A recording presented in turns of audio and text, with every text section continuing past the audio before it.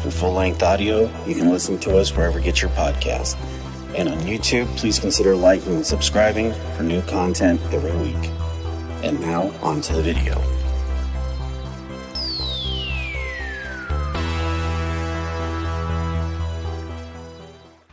So, pretty much every one of our shows, we have a personal touch to it. Whether we've been there or whether we enjoy the subject matter, we try to inject as much of our own personal thoughts, and we try to really connect with all our shows. Today's is not going to be any different. In fact, it's really personal to me. As I mentioned in the open, I was raised in between Tucson, Arizona, and San Diego, respectively. But my formative years, I would say, were probably in San Diego. And I have some listeners back home. Thanks. Welcome, San Diego. And so, yeah, this has a little bit of a personal touch. And it's definitely one of those with April coming. And I'll explain that. With April coming, it gives me joy and also a little bit of melancholy. So when I lived out there, I lived with my dad and my grandmother, and we had a great time. Moved out there when I was young. Went all the way through high school and a little bit of adulthood and college in San Diego. And I lost Dad back in 2001, and I lost him April 4th. So it's pretty close to that time, and I guess it's just it's given that this topic we're doing today so close to to April 4th. So. I've got a lot of great memories of San Diego. We used to go from, initially we had lived in the North Park area, and if you're from San Diego, that's a very, very well-known area. It's close to Balboa Park. And if you've been to San Diego, obviously Balboa Park's a very well-known place. So we kind of went through, I think about a year or so of going from North Park to Old Town. And in Old Town, there is a church, I believe, Immaculate Heart, if I remember right. Gosh, don't kill me, guys, if I'm wrong. But that church is right smack in Old Town, San Diego. And so that was a really quick drive. But, we kind of got to know the clergy and got to know the people and the other parishioners. And we weren't really, really super religious, but we did have faith. And, so we really connected with that group of people. And we moved to the Del Cerro area. And if you're not from San Diego, that's a pretty good long clip to go from the Del Cerro area over to Old Town. So eventually we ended up going to St. Therese, which is there off of Navajo Road. So then we left there. But I have some great memories. And one of the memories of this church was what was just right, pretty much adjacent to it, and that is the Whaley House. Now, we didn't typically go to the Whaley House right after church, but it was always there, and it was always kind of one of those things, somewhat ominous and just kind of hanging out there. So, without thinking too much of it, it just was another piece of property on this really cool street in Old Town. And as I got older, I started to kind of get an idea of what the Whaley House is and what it meant to San Diego and all the reported paranormal activity. And if I remember right, there was some Halloween stuff that would happen. I don't know if they do that much anymore, but I think they used to do tours during the evening, during Halloween, just kind of scare you up a little bit, get you ready for the holiday. But yeah, it is, I should say, reported as the most haunted house in America. Sure, I will concede that to a point. But, I don't know if I'm 100% on board on that, but it is certainly haunted. Done the tour several times, gone there with some friends. In fact, one of my last memories of being around that area is we went to Hauntings, which is just right across the street, and that's where you could get that yard beer of shame, because if you got that yard beer, you weren't walking out quite the same from Hauntings. So anyway, but yeah, let's kind of dive into some of the history of the Whaley House. The Whaley House is a historic house/museum located in San Diego, California. It was built in 1857 by Thomas Whaley, not just a clever name, who was a prominent businessman in that area. He and his family moved into the home on August 22nd of 1857. The The family consisted of Thomas, of course, who was married to Anna, and they had 6 children: Francis, Thomas Whaley Jr., Anna Amelia, George Hay Ringgold, Violet Eloise, and Corinne Lillian. And as you would probably think, being a prominent businessman, things would probably go pretty well for someone. They had a home, and then I believe they had a store as well. So, they probably figured, hey, we're doing pretty good. And unfortunately, that's not what really happened. It would seem that, tragedy struck. Thomas Whaley Jr. suffered from scarlet fever at 18 months and died on January 29th of 1858. You would think after the death of his baby, things couldn't get much worse for him. Well, actually, it got a lot worse. Somebody decided, let's just go ahead and burn his store to the ground. That sounds like a great idea. So, if it wasn't devastating enough to have the loss of their child, now they've lost their ability to make, to have income. So they did what I would imagine would seem like making some sense in that day. They packed everybody up and moved out to San Francisco. And I don't believe that went any better. I think tragedy followed them as well. But they turned all over operations in Old Town to Frank Ames. And he did that in January of 1859. So he goes up to San Francisco. I would imagine has a fairly decent life. There was probably some lucrative dealings because he did make some money, and he invested some new capital and did some things and decided, how about we decide to move right back to San Diego? Because if we're doing better here, why couldn't we turn things around back there? So Frank heads out there ahead of his family, does probably some revisions to the house. They haven't been there, and make sure it's nice and comfortable for the family, and they fixed it up. And then he sent for Anna and the rest of the family, and I think they got there somewhere around December 12th of 1868. And this is where the story kind of gets a little sideways from everyone. So, January 5th of 1882, Violet Eloise and Anna Amelia were both married in Old Town. And I think the worst that happened was Violet was married to a gentleman who probably did not have the greatest past, and he proved to be a pretty worthless suitor. And the mother and the father decided they wanted to sever all contact from him, and Violet became very, very upset about that. She suffered from an immense amount of melancholy over that, and unfortunately, Violet committed suicide by shooting herself in the chest with Thomas's .32 caliber on August 19th of 1885. She was 22 years of age. And her suicide note read, "Mad from life's history, swift to the death's mystery, glad to be hurled anywhere out of this world." That's pretty sad. So already we're starting to see things sort of slip away from the Whaley family. Troubled by everything that happened, Thomas decided, things sure don't seem to be getting any better. Let's get a change of scenery. So they built a single-story home somewhere downtown San Diego area, and they moved to the new residence, leaving the Whaley House vacant for over 2 decades. So, unfortunately, Thomas Whaley never lived in that home again. He died due to ill health at that State Street address, and Anna Amelia Whaley died at Modesto, California in December 12th of 1905. So there was the Whaley House, completely vacant, and it fell into what I imagine would be horrible disrepair.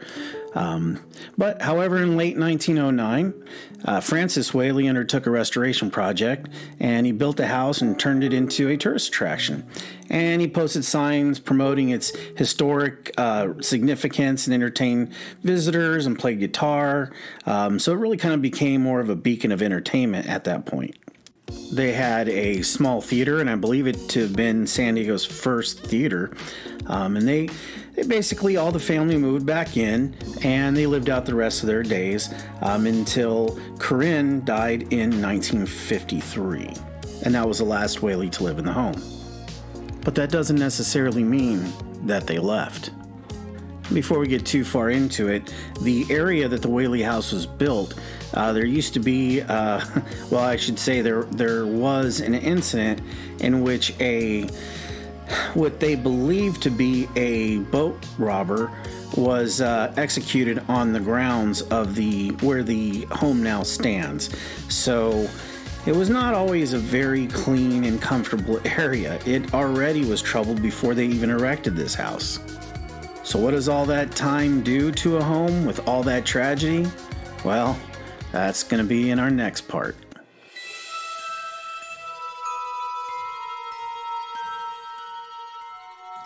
The Whaley House has gained the reputation of being the most haunted house in America. And I covered that in the beginning of the show. Now, there has been no shortage of reports of strange noises and creaks and thumpings in the night. But I think you got to kind of figure that a house of this age is going to have some kind of thumping and some kind of creaking. I mean, it's a friggin' old house. Lots of wood. Things move. Not to mention, it's in San Diego, California, and then we had these things called earthquakes, and I'm sure it was not up to earthquake standards, so it could be shifting quite a bit.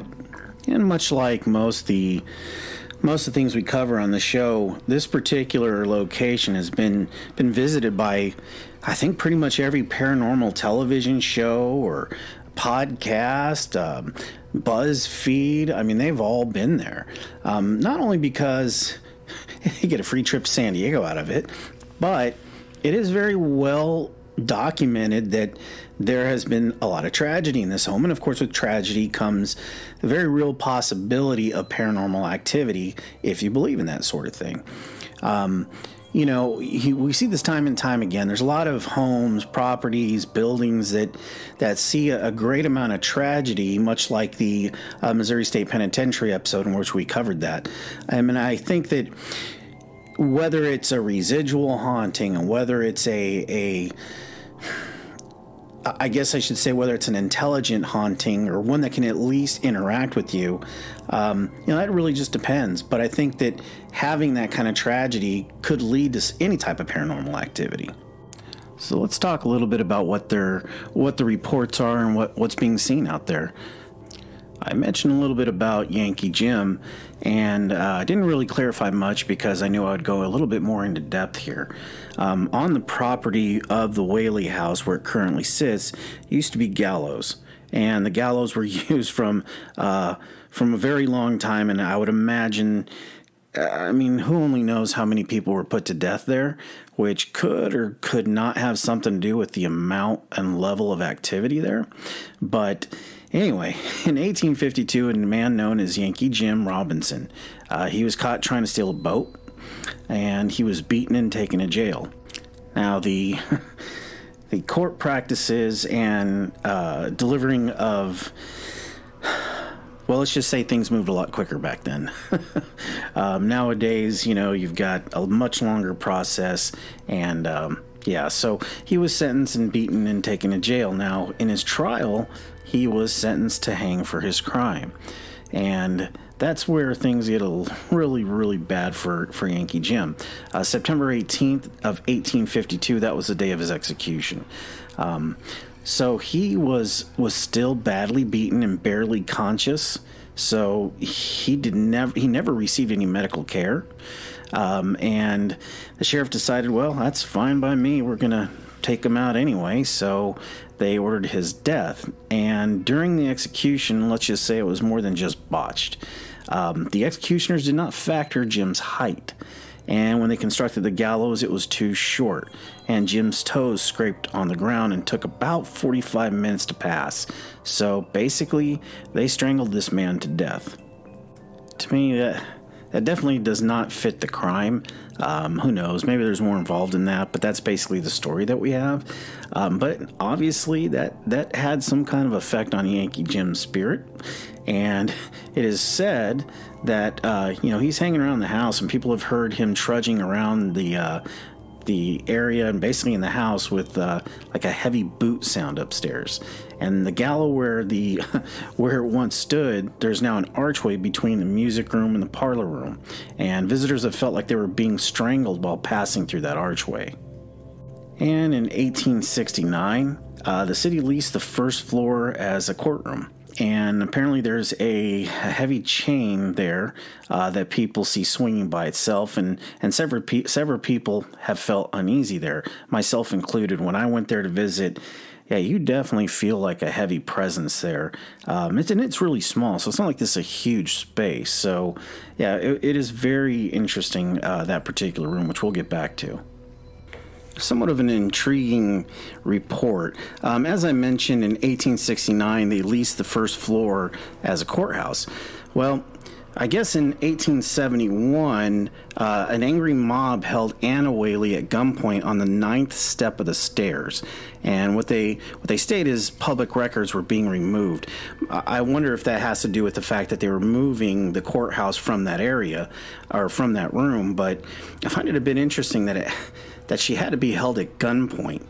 It makes me wonder if there was some kind of, I guess, resentment or resistance that they didn't want it moved. Was there something going on? I find that intriguing because you only get a little blurb of that, and I've done a good amount of research on it and haven't really found a reason for it. But at any rate, what they state is that while you were in the house and on the stairs, sometimes they get like a chill in the air, and this is the part that I guess I don't understand that much, is that the ghost of Thomas Whaley has been seen on the second floor landing. And I guess he's dressed in a black coat and a white brimmed hat. The thing that, I guess with Thomas Whaley, he did not die in the home. Does that mean that when you pass, you can choose where you go? Sure, I could see that. I guess if you're gonna buy into the entirety of the paranormal and ghosts, then you'd have to pretty much buy in that you could move about. But with so much negativity and things that had happened in that home for Thomas, why would he go back? I don't know. I find that part interesting, but the fact that Anna was held at gunpoint is very interesting. As we mentioned, the first floor was utilized as an entertainment area, especially towards the end. There was a music room. And in the music room, there are reports of turn-of-the-century songs, which would obviously be fitting. Music has something with paranormal in the sense that you feel a lot of joy, sadness. You run through the whole range of emotions with music. So I could see where if there was an area with music or with arts, there would be some kind of connection to it, because it may be a focal point to a good time or a particular time that was important to you in your life. So in addition to the music, there's laughter heard and the smell of cigar smoke and perfume, which apparently dissipates rather quickly, which would make sense. And there's a lamp in the music room that has a couple of crystals that hang from it, and apparently every once in a while they've been seen moving while other ones are motionless. I mean, you can attribute some of that to air, breeze, things like that, but it is interesting of note anyway. It has also been reported that the electric lights in the house, they tend to flicker at times, and they go on and off by themselves. Now, they state there have been inspections and found nothing to explain it, but, this is obviously was a much older home. I would imagine electricity was something that was added after its build, and it could be just old wiring. You have electricians that say everything is fine. I get that. But I don't know. When it comes to things like electricity, it's not that I think that couldn't be paranormal. Absolutely could be. I guess I don't completely buy into it, because anybody who's ever, been in a storm or seen, electricity go in and out, I mean, there's so many different things that can be explained to. I guess that's not one of the things I lend to. But again, everybody's got their own opinion on it. And in the mid-1800s, a young girl was running down the hillside by the house. And as awful as it sounds, she struck a clothesline which crushed her throat. Needless to say, she was brought in the kitchen, and she later died on the kitchen table. Now, since then, a blonde girl has been seen in the kitchen running in the yard, I should say. And they state that pots and pans that are hanging in the kitchen are also seen to move. And we're going to talk about the backyard here shortly because that's where I had my own personal experience, but there's a lot of quote unquote heebie-jeebies in that house when it pertains to the outside for sure. And then sometimes at night a figure can be seen in the upstairs window, or upstairs windows because there's more than just one, long after everyone has left the building. So, you know, a lot of that passerby, hey, I see somebody in the window, it's tough to troubleshoot. It's tough to dispute because, you know, they don't know for sure anybody's been gone. Now they may say it's been at certain times, but you know, you don't know. You just don't know in that sense. But again, these are reported experiences, and they're worth note. The ground floor windows have been sealed shut to keep them from being opened at night, setting off the alarm. But they do sometimes get open, and they do set the alarm off. So that's interesting considering they were sealed. You know, that being said, you know, could it have not been sealed correctly? You know, things like that. I tend to lean on the plausibility that there's something with the home. It's settling. You know, it's old, so if things creak and move, it could break seals and, you know, those sort of things. I tend to lean towards the non-paranormal, but again, it has been noted, and it is definitely worth talking about. Now, poor little Thomas Whaley. You know, he didn't really have much luck in his life. He was the first to die in the home, and he died at only 17 months, and it was in his upstairs bedroom. So, yeah, needless to say, that tends to be a room with a lot of activity, and people report the sound of crying babies and just a sense of that feeling of somebody watching you. And in addition to that, the ghost of a small dog has been seen coming and going from that room, and that just seems to be interesting. Now, that dog is also seen outside in the yard. And curtains often move in the home. You know, again, you can sometimes attribute that to wind, and in that area, incidentally, it can get pretty windy, especially coming off the harbor. So again, that's one of those things you probably could attribute a little bit to natural causes. But when you look at the entirety of the situation, Paranormal Activity, you can't just arbitrarily discount it either. And along with the curtains, it's said that many of the rocking chairs, especially one in the upstairs bedroom, has been known to rock on its own. I mean, again, could it be environmental? Could there have been strong winds at the time? I'm sure people that reported these things would have also reported if there was wind. But again, it's tough to refute, and it's tough to debunk something that could be so objective. And again, paranormal in its complete existence, and its, I guess, you have to understand that there's some objectivity behind it, right? And that's why a lot of people either completely go off the rails and not believe in it, and then of course there are people that definitely deeply believe in it. But sometimes you have to concede that there is a lot of objectivity, and as long as you keep that in mind, you know, some of these things that could be environmental, you can easily say to yourself, well, I mean, could it be paranormal? Sure, it's possible. But I tend to lean more on the firsthand experiences of, you know, disembodied voices, full body apparitions, things like that, EVPs, things of that nature. Whereas things that can be really, really easily described as environmental, it's tougher for me to lean on that. Case in point, there are several mirrors in the home, and at some time, people report seeing faces in it. Now, a lot of people will say, well, you know, the human mind, when they see things that can't really explain, they do what they call matrixing. So by nature, humans want to categorize things. That's just what we do. It's how our brain, you know, sort of understands the world and adapts to what's around it as it tries to categorize different things. And if there's an anomaly like that, does our brain say, okay, we need to make sense of this somehow? It looks like a face and now it's a face. You know, it could be, sure, absolutely. Or could it just be a face of a ghost? I mean, that's where your sense of objectivity comes in, and what you believe and what you don't believe. But to me, that could also be a little bit of matrixing with your eyes and trying to make sense of what you see. So the backyard. This is where I had a little bit of a more personal experience. There was a time where you could just walk freely back there, and I don't know if it's still the same or not.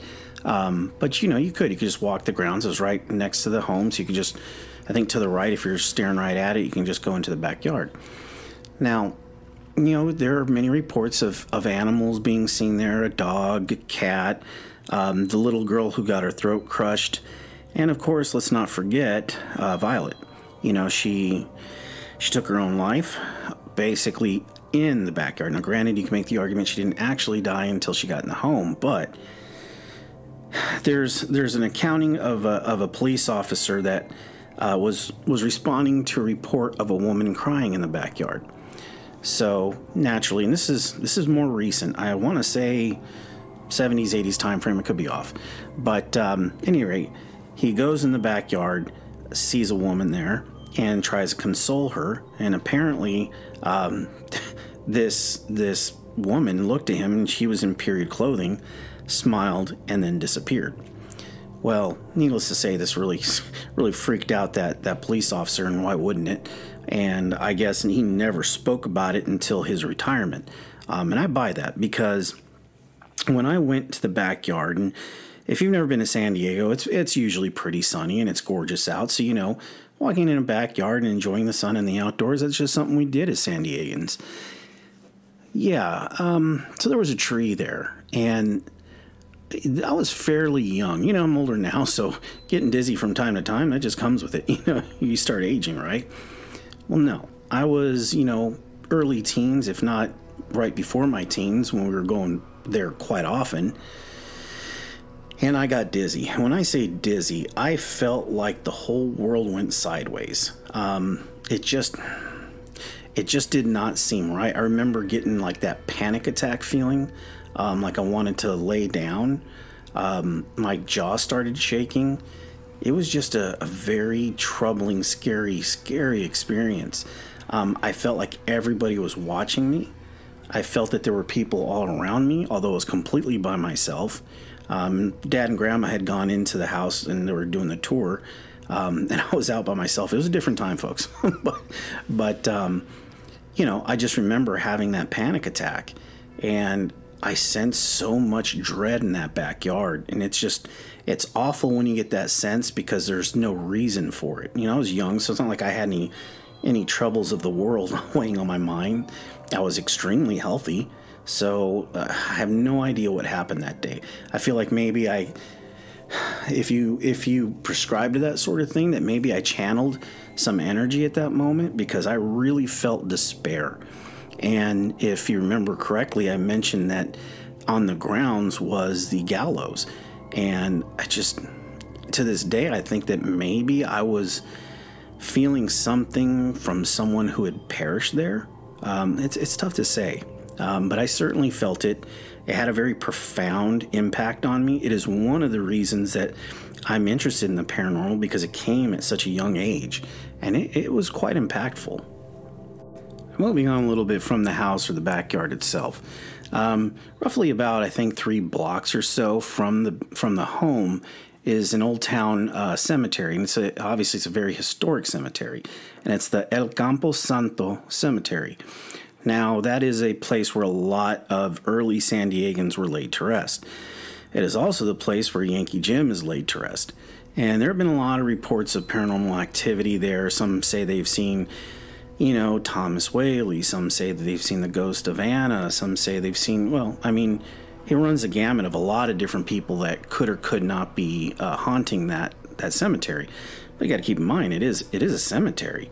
But its biggest report is Yankee Jim.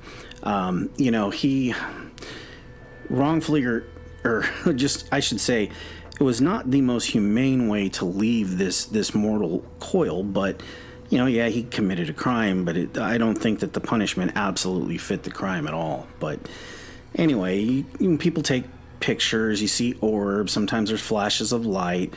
When you talk about orbs, especially in photography, you know, there's dust out there. It's a very dusty area. Could that have been the orbs? In my personal opinion, 9 out of 10 times, it's just dust. To me, an orb, you can't really mistake that. I've seen pictures where an orb literally illuminated something around it. That's a lot different than some of those, you know, arbitrary circles you can see in dust in some of these pictures over a lens. So, you know, that's another one of those where I don't put a ton of stock in a lot of these quote-unquote orb photographs. I think when I first started getting into paranormal activity, and same with Nicole, we were big on those, and we realized at some point, you know, as you get more involved in the paranormal research and different things that happen, you know, you quickly discount those because you realize that for the most part, those are just dust. But look, hey, listen, mine was a little bit of a shorter one than normal. You know, I don't have my partner in crime, so rather than just make a 1 hour episode of me just blathering on, I typically try to keep it shorter when it's just me. But you know, I think about San Diego a lot. It was a very, very important time in my life. It was short. I wish it would have been longer, but you know, I often think of it as being my formidable time, and it was something that I cherish. My time in Old Town was just amazing. You know, I don't know if Doodle Burgers is still there. I've heard rumors that it's moved to El Cajon. I don't know. If you're a fan and you want, drop me a line and tell me if I'm right or wrong. And I also heard that La Hamburguesa is gone too, and if it is, man, that's devastating because that place was good. I really hope it isn't, because someday when I go back, I'd love to go, but obviously if it's not there, I can't. But you know, I think very fondly of the people that I went to high school with at Patrick Henry High School. Go Patriots. You know, I miss everybody. And if you could drop me a line and you remember me, I'd love to chat. So anyway, I'll catch you guys later. Thank you so much for joining us. Our podcast is available just about everywhere you can put a podcast these days. If you'd like to support us, we do have an option for that on Spotify. You know, we're looking to potentially do things like, personalized offerings for people who are supporters, whether that be video or live or, you know, certain things. But, you know, it's something that we're kicking off. Also, you know, drop us a line on Facebook. We do have the Facebook community or the Facebook group. So I'd love to hear from you guys. If not, we'll see you next week.